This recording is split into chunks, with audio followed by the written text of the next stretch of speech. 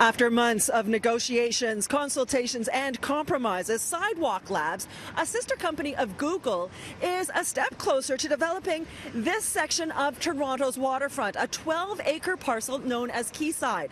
It's an ambitious project with the aim of building a sustainable, carbon-neutral, and high-tech neighborhood with more affordable housing.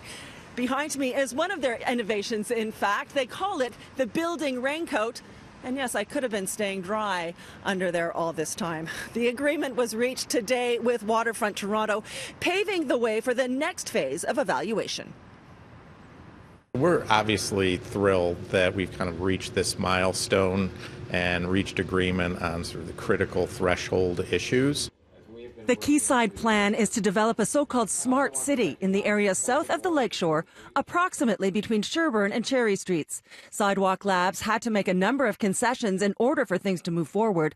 They had originally wanted a much larger amount of land, 190 acres. It has been reduced to 12. Another big concern for Waterfront Toronto and the public has been privacy and the way that Sidewalk Labs have proposed to collect and store data, calling it the Urban Data Trust. Critics believe this would turn Quayside into essentially a wired and surveilled neighborhood. But Waterfront Toronto is now satisfied that people's privacy will be protected. Our objective is to require that the control and collection of data in the project will be democratically accountable.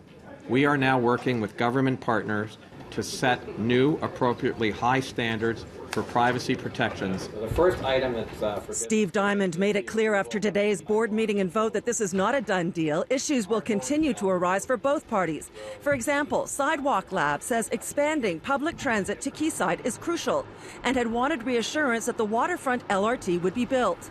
Local councillor Joe Cressy, who is also on the Toronto Waterfront Board, is optimistic that will happen. We will be there as a partner, and as Waterfront Toronto, we will be calling on our partners, both at the province but also the federal government, to make sure that that's built. And I'm confident we can get that done because it's central to this project. You can't build that neighborhood without an LRT.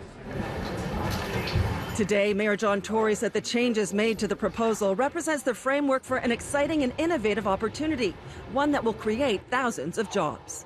We all know that we must develop our waterfront in the right way. The waterfront is too important to get it wrong. That is why we're moving through this process so carefully. We've obviously seen development moving. Sidewalk Labs says it'll spend $1.3 billion on the project that will include 2,600 residential units, with 40% of them at below market rates, along with features such as heated sidewalks, illuminated roads, and tall timber structures. We want to create the most innovative neighborhood in the entire world. One of Waterfront Toronto's requirements is that Sidewalk Labs will have to pay market value for this site, right now valued at $590 million. There will be more public consultations coming up in the next few months with the hope of making a final decision in March of 2020. But even if that is a go, it will still have to be approved by all levels of government. Coming up, we speak to some residents who still have a lot of concerns.